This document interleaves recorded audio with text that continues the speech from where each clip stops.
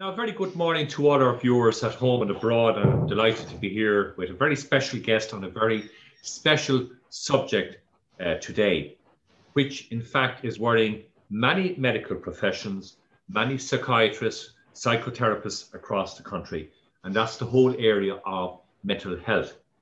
Now, over the last number of years in various budgets, millions of euro have been diverted from the mental health budget to different departments. But in the course of the emergence of this pandemic, worldwide, a global pandemic as it is now, we have seen and listened to evidence of where people are having major mental health problems of all ages, at home, at school, no school, no socialising and whatever. And I'm delighted to be joined by Limerick's Derry O Malley, who is a qualified psychotherapist practicing in Limerick City. Derry, it's great to talk to you this morning, and thank you. Good morning, John, and thank you for the opportunity. Derry, it's certainly, as the pandemic gains momentum, and as the variants of the virus spread, we're looking at probably 3 or 4 lockdowns to date in the last year. Yes. March. And that has had an incredible mental health strain on people of all ages. Now, from your practicing in Limerick, how do you find it? What's your opinion? Yes, there is a kind of a general rise in the level of, for the want of a better term, angst that people are feeling. And to view this thing really in a kind of the biggest picture as possible, because we're talking really about 2 different things. We're talking about what you just said there, which is a global worldwide pandemic that's affecting the whole of the world. And then there's how I, as an individual, deal with that information. And they're 2 opposing things. They're 2 polar things. Right. So I have no input into the vaccine itself as an individual. I'm not a specialist. I'm not a virologist. I don't have any of that information. But yet I'm being bombarded every day by huge amounts of problem-orientated information, that every nugget and soundbite of information is problematic to me. And so therefore we're constantly being exposed to situations over which we feel we've no control. Now, the fastest way to distress a human brain is to take away choice. Other than physical violence, the fastest way to distress a human brain is to take away choice. And if you think about it, on the 12th of March last year, just over a year ago, we all gave up our choices. And we did for all the right reasons. We did it for a social good, for a common good. But human beings need certain psychological needs to be met on a day-to-day basis for us to be emotionally well. And when we were locked down, all of those psychological needs were removed, or the ability to get them easily or healthily. So, for example, we need to feel secure. Yeah, we need to feel secure. Well, with this pandemic going on, nobody feels secure. We don't know what's happening. Yeah. We also need to make choices. We've all given up our choices. Now, for better or for worse, that's not what I'm here to discuss. No. But the impact of not being able to do things that we would normally do without any thought involved, what I call the ordinary, everyday kind of micro decisions that we would make that were completely risk-free.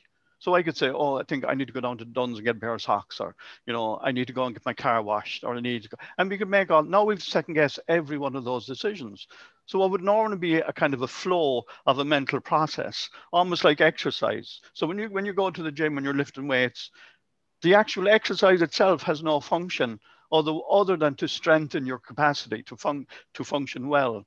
So those little micro decisions that we make every day, to a large extent, have no function, as in, okay, I'll wash the car, okay, I'll cut the grass, okay, I'll go up to my mother and give her and cut her grass. Small little micro decisions, but each one of those strengthens our decision-making process that in itself builds resilience for change, for flexibility, for dealing with ambiguity. But because the whole world has stopped, a lot of those decisions can't be made now. We have to second guess everything.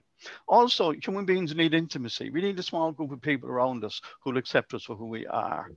And if you stop and think about it, we're either overexposed to a small group of people or family, or the other side of it, there are loads of people who are isolated who have no exposure to anybody.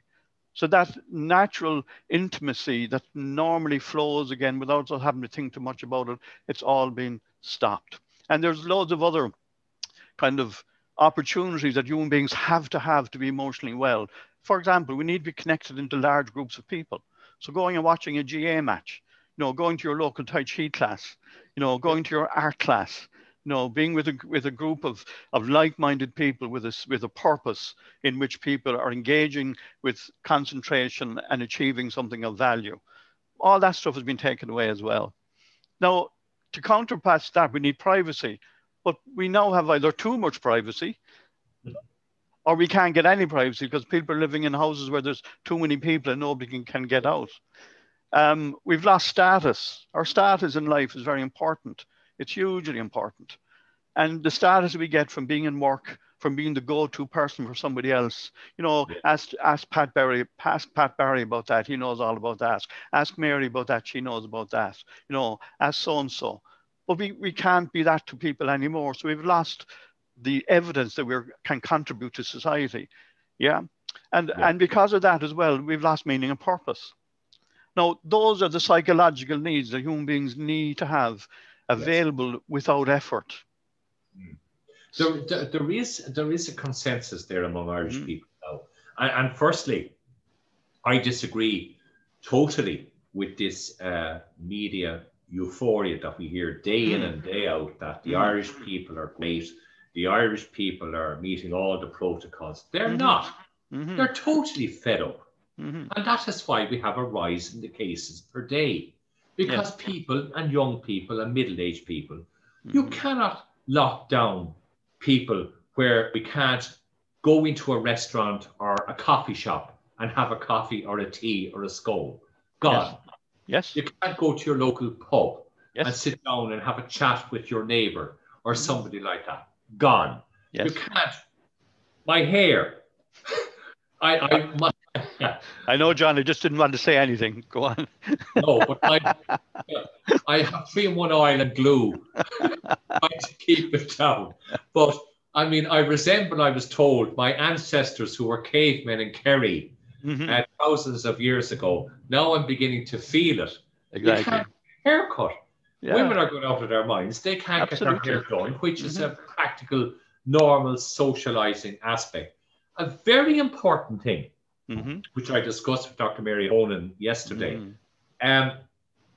Muslims and Christians are not allowed, in many ways, do their regular, which is important to many people, cannot go to exercise their religious right. Yes. And I find that objectionable because our history, I'm sorry, I'm going off on a rant here now. But our history shows us going back to penal times where we were not allowed to actually exercise our religious right. Evictions are coming down the line massively. We had that in 1847 upwards. So what's repeated in the 19th century is now being repeated in the 21st century. Yes. And I think, maybe I'm wrong, and maybe you can help me on this. I think that the government per se are listening too much to NEFIT because we're hung up on statistics, listening to RTE until it comes out my grey hair, the bit I've left. And like statistics this, statistics that, and people are bombarded. Why can't we just get a report every day and say X amount of cases, X amount of hospitals, move on? But no, it's analysis until we're driven mad. I think, Derry, just to network into your professionalism, that's one aspect of causing terrible mental strain, is listening. But see, that was, yes. You see, the human, contrary to popular opinion, the human brain is not a happy bunny. The human brain is a stress organ. It is designed to pay more attention to what will go wrong than what will go right. And we actually do it in a 5-to-1 ratio. We're 5 times more likely to say yes, but than to say yes. Yes. And so when we have, and because of that, it's designed to pay attention to potential problems. So when you have a media whose job is to get people to pay attention to them. Now, how do you get people to pay attention to them? You get them to emote. You either make them angry or you make them fearful. Yes. Yeah. Now, whether that's print media, whether that's the news media, whatever it is, the model of the beast is, I've got to find something wrong here and tell everybody about it. Right. And so if that's the model, John, what you said, why can't we just have a report? Well, the model isn't built to do that. The model is built to keep attention all the time. And that literally ties into how the anxious human brain works. If we have a problem, we think we have to focus on it all the time. Because if I'm not focusing on it, I'm not fixing it. Yes. But the reality is when we have a problem we can't do anything about, the most difficult thing to do is to continue focusing on it. Yes. And so it depends where we wish to go with the interview, whether we want to fix COVID or do we wish to help people to have strategies in which they can live with the situation they're in because we can't change it. And I have my own political views and you have your political views and everybody on the road has political views. But none of that is going to help people to deal with how they deal with the situation they're in. And Yes. and the reason is it is an ambiguous situation to which there is no answer. Now, what makes human beings anxious is novelties, things we haven't done before. Now, nobody has done COVID before. Nobody's done a global pandemic in this way before. Nobody alive has, yeah. And so this is all new to us, yeah. Also, unpredictability. We don't know what's going to happen next, right? Also, ego threat. Am I safe? Are other people doing the right thing? Yes. And so what it means is our biology is being hyper aroused all the time. Our hearts are beating faster than they normally would. Most of us are breathing higher than we normally would. We're producing more stress chemicals than we normally would. And so there's 2 different things going on here. There's the pandemic itself, and there's how individual human beings are reacting to it. And that's where the mental health issue is, and that's where the focus for individuals need to be. And it's the difference between focusing on content or focusing on context. So there's a context in which an individual who has no power needs to engage in this process. Now, it's different for people who have power and authority and influence, journalists, politicians, clergymen, educators. All these people will have a role to play, but the average Joe Soap doesn't have a role to play. And so if we're sitting down listening to other people trying to solve a problem that they really can't solve, as a spectator, I only get more distressed. Yes. And so listening to the news all the time, reading the newspapers all the time, having RT news on the background all the time, is like putting petrol. It's like putting rocket fuel in a car. It'll get you from A to B, but it's making scrap metal of your engine. Exactly. Yeah. So we need to be able to step back from it all. We need to be able to put it aside.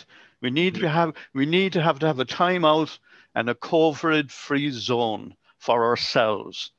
On that very point, we can achieve that level of COVID-free timeout for ourselves. Yes. Even in the middle of all of this absolutely negativity and bombardment. Absolutely. I'm probably bombarding people myself. But I just say we can take a step back and we can say, okay, that's happening, but what about ourselves? Yeah. So let me ask you a question. You're sitting there in your lovely, nice studio, beautiful studio, actually. Congratulations to everybody involved in Lear. Absolutely. Yeah. Great. Now, at this very moment, John, while you're sitting here doing this interview, other than putting up with me, is there anything bad happening? Well, at this moment, while you're sitting here in front of me. But I'm sitting here. Yeah. people passing away. No, for you, John. For you, John. Oh, for me. For you, at this very moment, while you're sitting here, is there anything bad happening to you? No. Other than putting up with me? No. No, I putting up with you is great. Excellent. No, nothing happened. Excellent. So does that mean you're all right? I am okay. Does that mean you're safe? I'm safe, yes. And John, that's the feeling that's missing. Right. Correct. Good point. So the more we are projecting out to other people dying and this is happening, while it's all true, correct, it's actually hugely destructive to our own well-being, because we can only cope with a certain amount, especially if we can't change anything. We can't. Exactly. And human beings are very good at doing hard things. And you said a while ago, but you were getting sick of listening to the government saying that Irish people are being great. See, we don't need all of Irish people to be great. We just need enough of us to be great. And again, if you look back through history, changes are never 100%. They're always a percentage of a tipping point that then shifts something. So whether it's a political view, whether it's an ideology, whether it's a religious belief, it starts small, it develops, gets a certain momentum, and then flips into something completely differently and causes a change of consciousness in the process. Yes. Yes. Now, when we're focusing on problems, what we get stuck is perfectionism. And that means that everybody has to do everything. Everything has to be perfect. And the problem is that's what media are doing. Media are looking for the mistakes all the time. It's all about gotcha stuff. It's always, well, do you mean this? Did you mean that? Well, you said that last week. And what we're doing is we are evoking huge levels of uncertainty that are totally unnecessary. I agree. And it is almost a blood sport. You know, and it's just about entertainment. Now, for some people who love it, great, do loads of it. But there's a huge amount of people where this is destructive to them. And this is how we should be being minded more. It's not just about the problem. It's not just about the problem. And we have to accept there is a problem. And we have to accept that there are a lot of people who have differing views on this problem. And we can accept that these views are very strong views. But the problem with strong emotion is just because our emotions are very strong, it doesn't make them accurate. Yes. No, I see your point on that. You see, I'll give you an example of where I get great solace. Yes. Is the countryside. Yes. Walking my dogs out in the morning. And being with them and being with people, or social distance, of course, with people that I love or like, and helping other people, connecting other people that have various problems. And exactly. Over the years, I've been told, Derry, that was my, what's the word they call forte? Yes. Media, that's what I was doing. I didn't realize I was doing it. Of course. Medical people told me, you have to take a bow because that's what you have been doing. And this is what I love. So this is where I get my solace and gratification. And may I explain to you or give you a model why that works and why that's successful? Yes. See, the human body was developed to function in the physical world, right? And what that means is we'd take over a piece of territory, right? And we'd have to check out that territory to make sure it was okay, right? So when human beings walk in a natural environment with a large vista, yes, where you can see the mountains, the sky, the rivers. And when you're walking forward, your eyes are moving laterally. And what we're doing is we're checking out. And what we're getting is a feedback. There's no lions, there's no tigers, there's no wolves, there's no floods, there's no earthquakes, there's no forest fires. I am physically okay. Even though consciously we don't realize what we're doing, that's what we're actually doing. And once we can look up and look out into the large vista of the world around us and see we're physically shaped, it then frees us to put our head down and do the minutiae, the small things that need more of a mental input, concentration, so we can focus on the quality things that make life work, where we can share, we can do reciprocity, we can focus together. Yeah, because if you don't feel safe, when we're looking down, we keep looking up all the time to see where the danger is. Yes, that is it. You see, this is one thing, Derry, I think to hit the nail on the head again, is that people grow up with negativity, surrounded by it. Yes. So when the pandemic hit, we had the T-shirt at the time last year saying about a vista. Yes. It was like all my, I mean, when I give you a very good example, I can laugh at it now, but not then. Yes. But when the news was coming out, breaking news, breaking news, breaking news, the Taoiseach is going to address the nation. I'm sorry for being minute here, but I thought it was that we were invaded by Martians or something. That everyone said, "Oh my God, what's going on? What is he going to say?"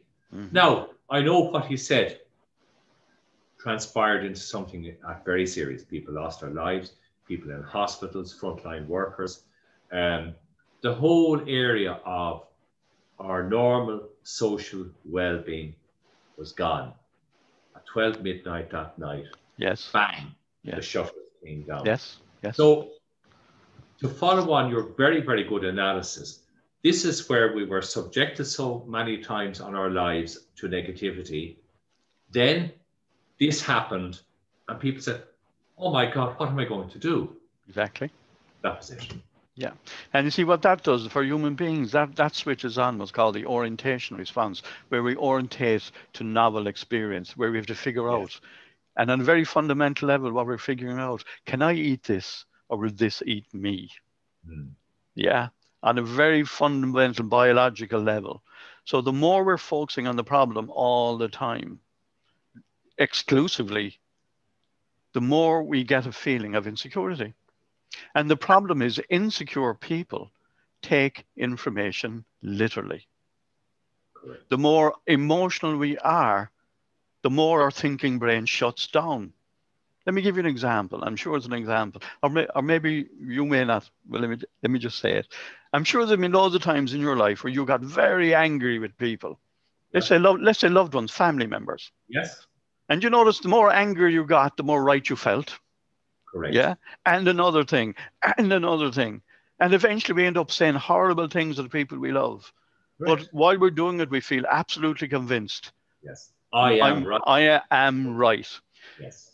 And then we walk away, bang a door, go off, whatever we do, and we calm down. And then in the morning we go, "Oh, Jesus. Yes. What am I done? What am I done? How am I going to take that back?" Yeah. And you see, the problem is when we focus on problems through emotion, we get locked into high emotion. And high emotion makes people stupid. In the sense where it reduces our ability to function, and it reduces our ability to think clearly, and reduces our ability to accept a status quo in which we can build and move on with. In other words, it reduces our ability of the acceptance of where we are. And if we can't accept where we are, we can't go anywhere else. And here's the point as well.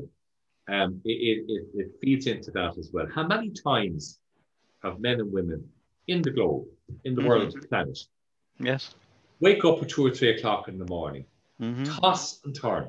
Yes. Oh my God, this is coming down the line. This is coming down the line. What am I going to do here? What am I going to do there? I can't. Yes. It's happened to me so many times at 2 or 3 o'clock in the morning that, you know what, I'm so restless I could get out of bed and start cutting the lawns, 5 times, do a 10-mile run. I'm so exercised and I can't relax. Exactly. That is the point. And that is what we're doing to ourselves now. Now, can I say something? The pandemic isn't doing that to us. Our reaction to the pandemic is doing that to us. Yes, correct. So it's not what's going on, it's how we're interacting with it is what the problem is. Because human beings are hugely adaptable. We can live in horrendous situations for long periods of time. But we do it more successfully when we know it's going to end. We can all do very hard work as long as you know it's going to end. You can sign up to a university course for a year because we want to up our qualifications. But we know it's only a year. We're going to work very hard, but it's going to finish. We can get the builders in to finally build on that extension to the house. We'll be spitting dust for 2 months, but at the end of it, we'll have a beautiful extension. It'll be lovely. We can put up with it. See, this is what part of the reason people get so angry with builders, because they walk away and don't finish it. And now we can't do it. And nothing, we get so distressed when we can't. And so this is part of what's going on. We don't know when this is going to finish. So it's very challenging to do it. But really, we just need enough people to do it. This is the issue here. We need enough people behaving appropriately. We don't need everybody. And once you have enough people behaving appropriately, what you get is tolerance, what you get is acceptance, and what you get is allowing other people to do what they need to do. So bearing in mind that we need to make decisions that are mutually beneficial for everyone. And that means everyone has to give and take a little bit. And people don't have to be right. We just have to be cooperative with a single purpose and have enough flexibility built into the system to allow people to accept kind of a 25% of what we're all going to agree to do, and then the rest we can negotiate. Exactly. It's actually a mental attitude. That's it, yeah. But that mental attitude needs to be nurtured, needs to be minded, needs to be facilitated. That can't happen if you're all giving out to each other all the time. And that's what the pandemic has caused. The intolerance in the supermarket lines, the abuse, the Gardaí, to security people, to doctors, to our family members, a whole lot. I think there's a very strong metaphor going on here about this whole COVID, and the metaphor is this: we have to stay away from each other until we know how to mind each other, and that's what the metaphor of this is. Yes. So and you can get tied. Pardon? Yeah. My message then after that to people is: leave me alone.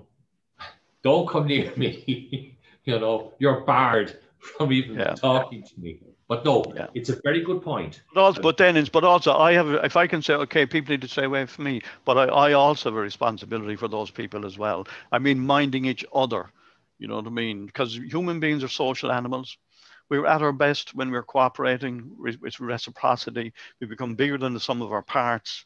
And so this is why we need to balance this out so that we're not afraid of each other. And to do that, we need to accept a basic set of rules. In this context, the better set of rules is really around hygiene. Washing of hands, wearing of masks, not sitting in small enclosed spaces, inhaling the air that other people have inhaled, and to accept that as kind of the 25% that we'd all do, and then we can all find a 75% in there where we do the rest ourselves. Where we can have a compromise, where nobody's going to be 100% right here, and very few people are going to be 100% wrong as well. Now, there are always extremes. There are extremes that prove the rule. Yeah, and we've got to find that place in the middle. And this virus has just brought out the dysfunctionality of the world we live in. The world we live in is totally, completely dysfunctional, and the authorities and the powers of be are using a model that's way too old and just doesn't work in a global world. I mean, and it became so obvious with this whole vaccine thing. We went straight back into nationalism, and we can't solve the world through nationalism. The world, we're the human race. It cannot be denied anymore. No aspect of human race is more valuable than other aspect of the human race. And there's the quote is glory not that you love your country, but rather than you love your kind. Yeah. And that's where we need to be going. And the reason why this is taking so long is because authorities are getting tied up using older strategies about scarcity, about protectionism, about exceptionalism, and everything else being put first rather than the individual, what's good for human beings. Because if you were to sit down and I was to ask you, what does the world need? Most people come up with the same kind of things. It isn't rocket science. We need to make sure that people can eat. We need to make sure people can have education. We need to make sure that people can make a living. It's not rocket science. We actually have all the resources to do that. We just don't have the wherewithal to do it. And this virus is forcing us into accepting and acknowledging that the way we're running the world at the moment is designed to not be good for the world and therefore not for us as well. And it hasn't happened in a vacuum. It hasn't been, so this virus isn't a one-off thing that kind of like a Martian arriving suddenly out of no place. There've been books written for 20 years, specifically warning us what's going to happen about vaccines. And the only way to deal with global vaccines is global cooperation. Yes. But if you have the Chinese and the Americans and the Russians all doing their own thing and all, and that's what happens then, the angst of that, because everybody looking at it knows, this hasn't really been done right. This is really clumsy here. And we blame it on communication. It's not communication, it's a strategy. And the strategy isn't a bug, it's a feature. Right. It's the way we do things. And so we are being distressed by the processes by which we're trying to handle this situation. And whether we can have the best cure in the whole world, but it's not going to be effective until it's available to the over 5 billion people in the world without exception, without priorities, without yes. any kind of, yes. what's the word I'm looking for, jingoism or whatever. But that's just not in the system. The system isn't capable of making those decisions. Now, isn't it interesting that you as an individual is capable? You as an individual is capable of making those decisions, and it makes so much sense to do it. But the minute it goes into the structure, it falls apart because the structure is out of step. Yeah, it has fallen. Yes, exactly. Globally, I mean, we can see now further lockdowns coming across Europe. Into Britain as well, because their cases are rising. You are so correct there in saying that the system is wrong. Exactly. And the evidence of that is we're not managing this, and therefore we have more lockdowns. Now we can get upset about the lockdowns because they affect our day-to-day life, but that's not what the issue is. The issue is, why are we having the lockdowns? And it is because we're not getting the reciprocity and cooperation on the global level with it was interesting, the Millennium Project that was done right. And they came up with a whole load of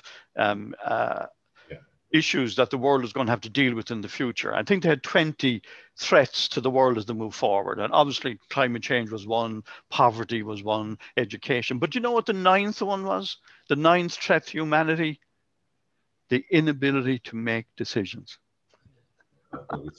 The biggest threat to humanity moving into the millennium was that we couldn't make up our mind about nothing. And isn't that interesting? A century later, and this is the evidence. And so all this is the result of that.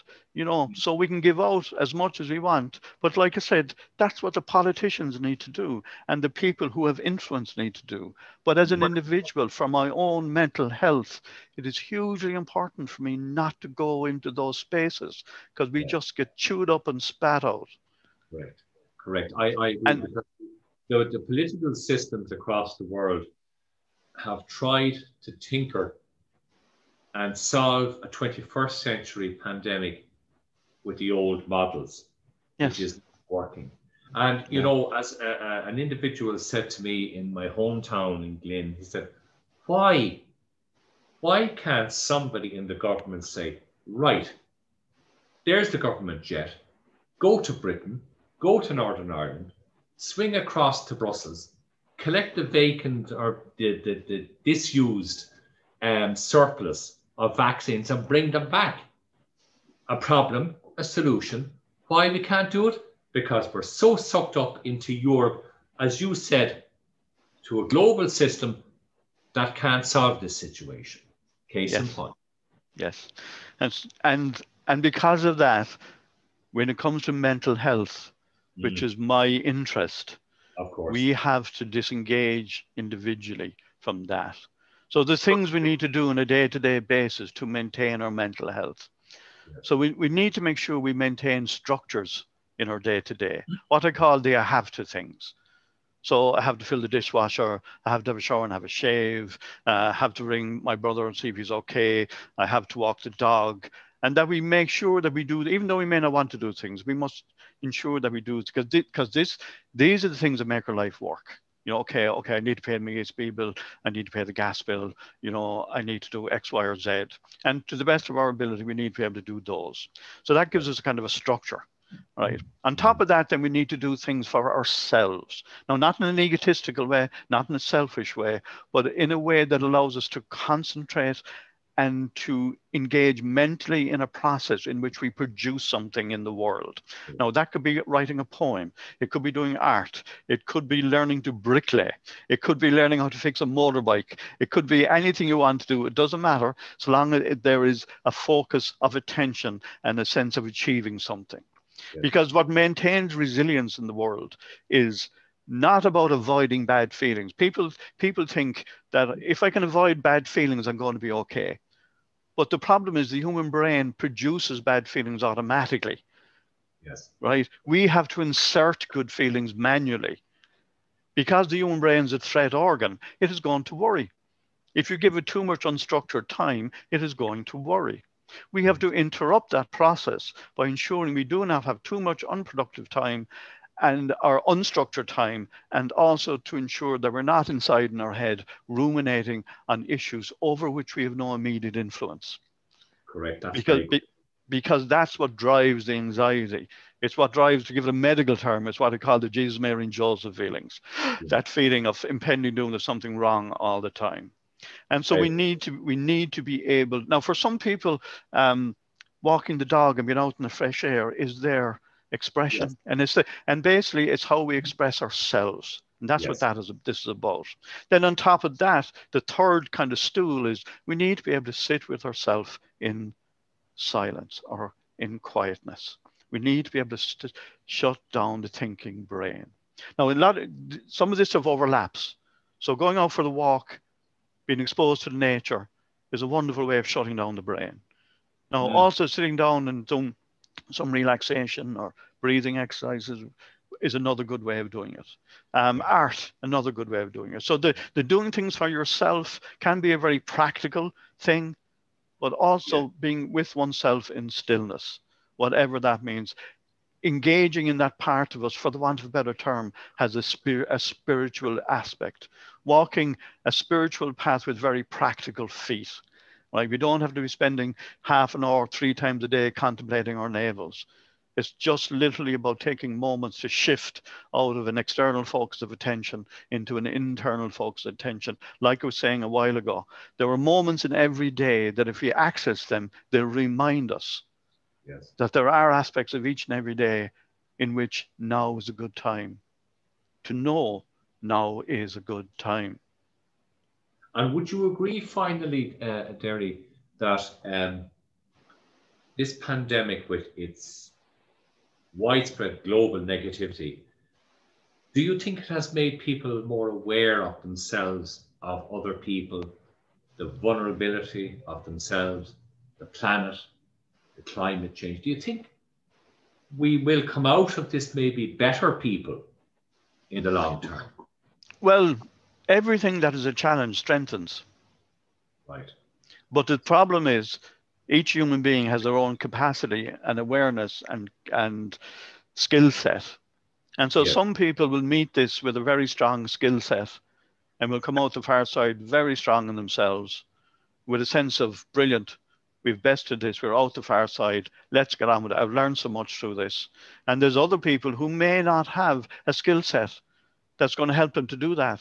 And those are the people then who are going to end up in feeling diminished by it, which can then manifest as mental illness in a broad sense of the word.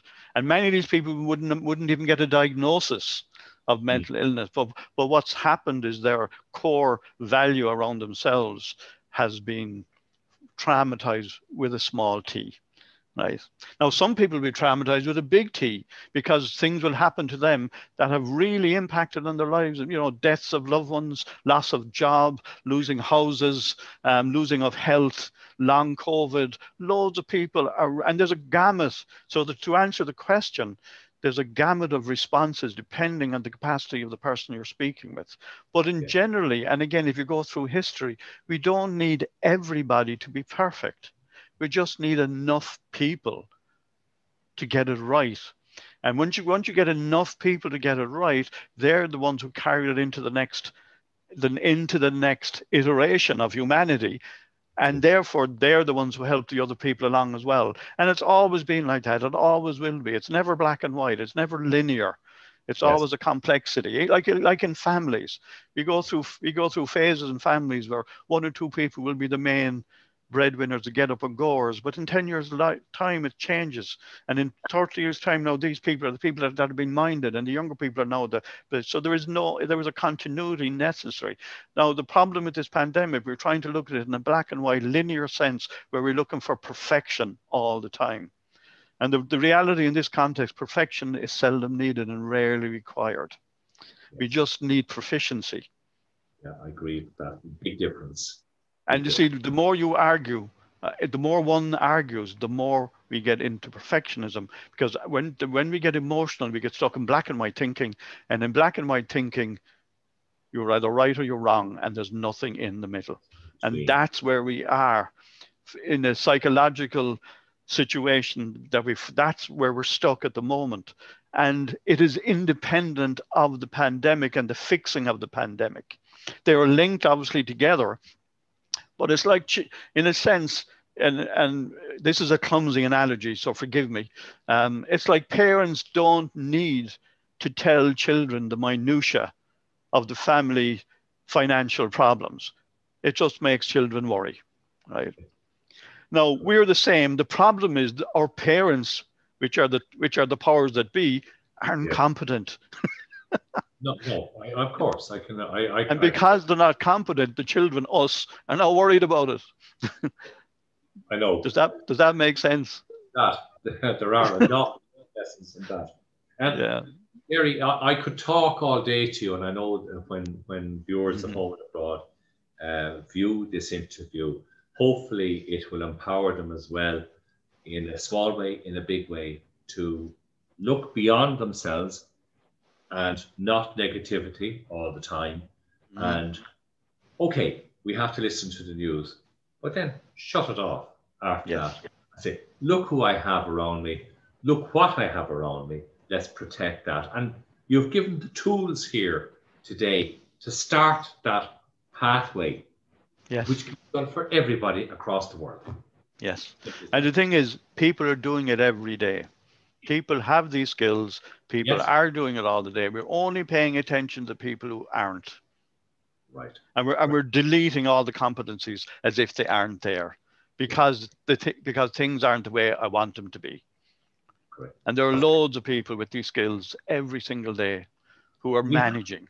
Yeah. And the thing is, it's not about making this easy. It's about making it less challenging.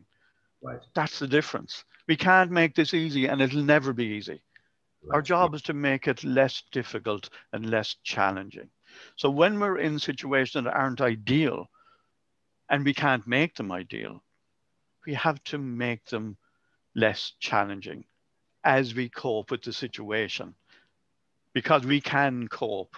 We can do very hard, difficult things. The only reason humanity has reached modernity is because we could do hard stuff. Yeah. And we learn from the hard stuff. We don't learn from the easy stuff.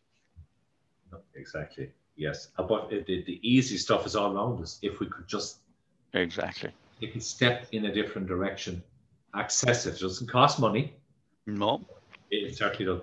Derry, for people, I know Mary and Pat will be highlighting your contact details, but you have a website as well that you use as well. So if people want to link into that. To be honest with you now, and this is almost embarrassing, I'm not really a technical person. I have set up a website, but I don't pay much attention to it. I may need to do that now. Again, like I said, these challenging times make us step up and do things that we wouldn't otherwise do. Yeah. But my details, my phone number, I have a website. My phone number, if I may, is 087 366 7666. Exactly, the devil made me do it. And there are so many ways people can be helped. So many ways people. This is about skills. People can learn skills. Yes. Yeah, and it's worth doing it badly before we can do it right. Correct. So we have to cut ourselves slack. We're doing it badly as we're getting it right. That is the most important thing.